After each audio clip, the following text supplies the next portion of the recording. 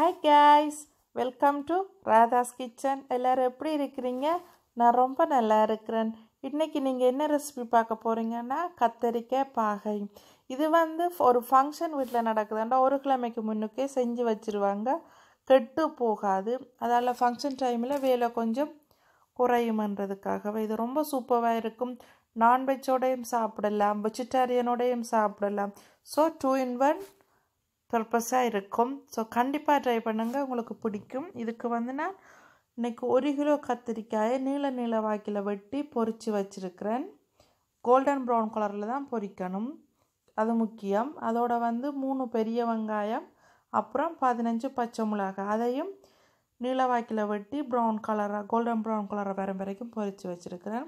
இதோட அடுப்பை ஸ்லோவில் வச்சுட்டு கொஞ்சோண்டு பெருஞ்சீரகம் சின்ன சீரகம் இதையும் பொரிக்கிறேன். இது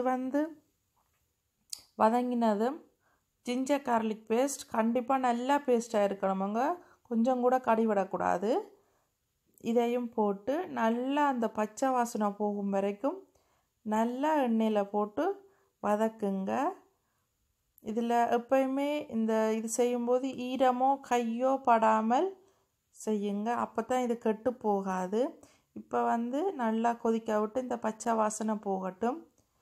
இப்போ இந்த பச்சை வாசனையெல்லாம் போய்கொண்டிருக்கு. இதோட 1.5 ஸ்பூன் தனி மிளகாத்தூள், அப்புறம் சின்ன ஸ்பூனால் 2 ஸ்பூன் கட்டர் தூள், அதாவது காஞ்ச மிளகாயை அரைநெருவில் அடித்து வச்சுருக்கிறதான் இதுக்கு பேர் தான் கட்டர் தூள். ஸோ நீங்கள் கட்டர் தூள் இல்லையாண்டா காஞ்ச மிளகாயை அடித்து அதையும் போடலாம், உங்களோட காரத்துக்கு தகுந்தது மாதிரி தான். ஸோ நான் இது அளவாக எனக்கு ஏற்றது மாதிரி சொல்லுறேன். இது அடுப்பை ஸ்லோவில் வச்சுட்டு இது பண்ணுங்கள், இல்லையாண்டா ஃபுல்லில் விட்டிங்கண்டா கருகிடும். ஸோ இந்த தனி மிளகாய் தூள் இது இவ்வளோத்துண்டு பச்சை வாசனை போகும் வரைக்கும் நல்லா வதக்கி வச்சுக்கொள்ளுங்க.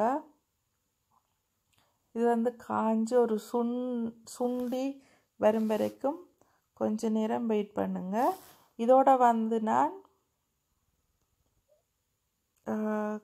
கருவேப்பும் இல்லை, என்னட்ட ஃப்ரெஷ்ஷாக இல்லை, காஞ்சது தான் கிடச்சிது.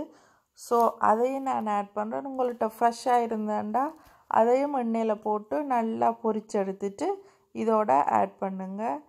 நான் காஞ்சது தான் போடுறேன், ஸோ அதால் ஒரு பிரச்சனையும் இல்லை. அதையும் போட்டு நல்லா இதோடையுமே சேர்ந்து ஒரு கப் வதங்கும் வரைக்கும் வெயிட் பண்ணலாம். இதோட உப்பு, இந்த கத்தரிக்காய் வெங்காயத்தோடு நாங்கள் உப்பு சேர்க்காம தான் பொரிச்சிருக்கிறோம், அதால் எவ்வளவு தேவையோ அவ்வளோத்தை இப்போ ஆட் பண்ணுங்கள். பிறகு டேஸ்ட் பார்த்துட்டு வேணுமெண்டா போடலாம், இல்லையாண்டா பிரச்சனை இல்லை. ஸோ நான் எல்லாத்துக்கும் சேர்த்து இதிலேயே நான் உப்பு போட்டுறேன். இதோட 1/4 டீஸ்பூன் கூட வேணாங்க, 1/4 டீஸ்பூன் சுகர், இவ்வளவும் போதும். இதை நான் இதோட போட்டு ஆட் பண்ணுறேன். ஆட் பண்ணி ஒரு 1 நிமிஷம் வரைக்கும் நல்லா கிண்டி கொண்டே இருங்க. இப்போ பொரித்து வச்சுருக்கிற கத்தரிக்காய், அப்புறம் வெங்காயம், பச்சை மிளகாய் எல்லாத்தையும் நல்லா மிக்ஸ் பண்ணி கரெக்டாக ஒரு 10 நிமிஷம் ஸ்லோ ஃபயரில் விட்டு நல்லா மிக்ஸ் ஆக்கிட்டு எடுங்க. நம்மளுடைய சூப்பரான டெலிசியஸ் செம்ம டேஸ்ட்டாக இருக்குமுங்க கத்தரிக்காய் பாகை சூப்பராக ரெடி ஆயிட்டுது. பாருங்கள், கலரை பார்க்கவே எப்படி இருக்குது.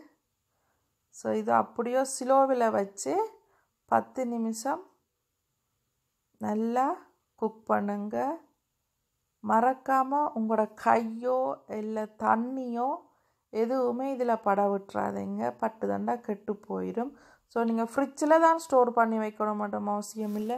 நீங்கள் வெளியில் ஒரு போட்டிலுக்குள்ளே போட்டு இல்லை டப்பாவுக்குள்ளே போட்டு மூடி வைக்கலாம், கெட்டு போகாது. இப்போ நம்முடைய சூப்பரான கத்தரிக்காய் பாகை ரெடி ஆயிட்டுது.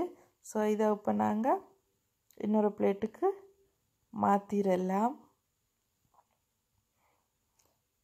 ஸோ சூப்பராக இருக்குது, பார்த்தீங்கன்னாலே தெரியும். அந்த கத்திரிக்காய் அதுகளில் இருக்கிற எண்ணெய் எல்லாம் சைட்டில் பொரிஞ்சு வருது. நீங்கள் 10 நிமிஷம் விடும்போது அதில் இருக்கிற எண்ணெய்கள் எல்லாம் பற்றி ரொம்பவே சூப்பராக ரெடியாக இருக்கும்.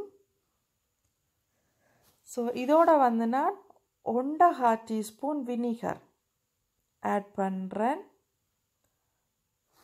ஆட் பண்ணினீங்களா ஓகே கரெக்டாக இருக்கும். ஸோ இந்த ரெசிபி உங்களுக்கு பிடிச்சிருந்தா லைக் பண்ணுங்கள், கமெண்ட் பண்ணுங்கள், ஷேர் பண்ணுங்கள், மறக்காமல் சப்ஸ்கிரைப் பண்ணுங்கள். மீண்டும் இன்னொரு இன்ட்ரெஸ்டிங்கான வீடியோவோட உங்களை சந்திக்கிறேன். எதுவும் டவுட்டாண்டா கமெண்ட் பாக்ஸில் கேளுங்க. பாய்.